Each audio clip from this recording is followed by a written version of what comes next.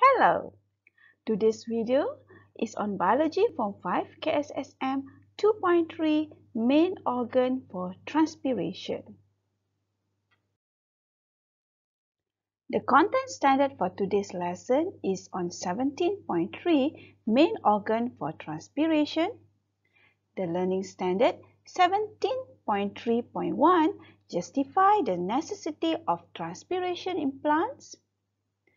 17.3.2 Describe environmental factors that affect transpiration rate, that is light intensity, temperature, air movement, and relative air humidity. Transpiration. What is transpiration? Well, transpiration is a process of water loss in the form of water vapor through evaporation from the plants to the atmosphere. Now, we look at the path of the water movement in the plants. Okay, the red arrow here indicate the water movement. So, it started from the soil, okay, where the root will absorb the water and also mineral salt from the soil. Okay, and then the water and the mineral salt will move along the xylem, okay, upwards, okay, in the plant stem. From the stem, the leaf vein will transport the water to the leaves, right? And at the leaves, the water will then evaporate to the atmosphere through the stoma. Now, why is this process important in plant? First, water is able to absorb heat energy from the leaves and evaporate as the water vapor. So, this will give the cooling effect to the plant.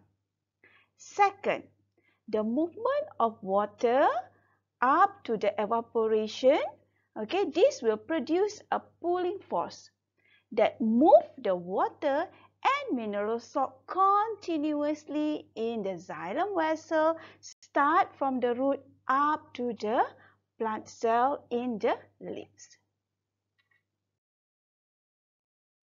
Now, we look at the environmental factors that affect the rate of transpiration. Okay, the first environmental factor that we are going to see is in this graph, that is on light intensity. So from the graph, we can see as the light intensity increases, the rate of transpiration also increases until it reaches to a point where the rate of transpiration becomes constant even though light intensity increases. At that point, at that level, okay, the relative humidity, temperature, and air movement will become the limiting factor. Okay. Now, we look at the second graph. That is how temperature will affect the rate of transpiration. So, from the graph here, we can see as temperature increases, the rate of transpiration also increases. Why? Because when the temperature increases, the kinetic energy of the water molecules also increases. The next environmental factor that we are going to see is relative air humidity. Okay, factor number three, okay. All right. From the graph here, we can see when the relative air humidity increases, the transpiration rate actually decreases. Okay, you can see going down. The graph is going down. Okay, why? Because when the relative air humidity increases at the atmosphere, the water evaporate from the stoma will become slower. Okay, so when the water evaporate becomes slower, meaning the transpiration rate decreases. Right, the next one we are going to see the last factor, that is on the speed of the wind. How speed of the wind affect the transpiration rate. Right. From the graph, we can see as the wind speed increases, the transpiration rate will also increase. Why? Because there are more air at the surrounding that can carry away the water molecules that have been evaporated from the leaves, that have been come out from the leaves.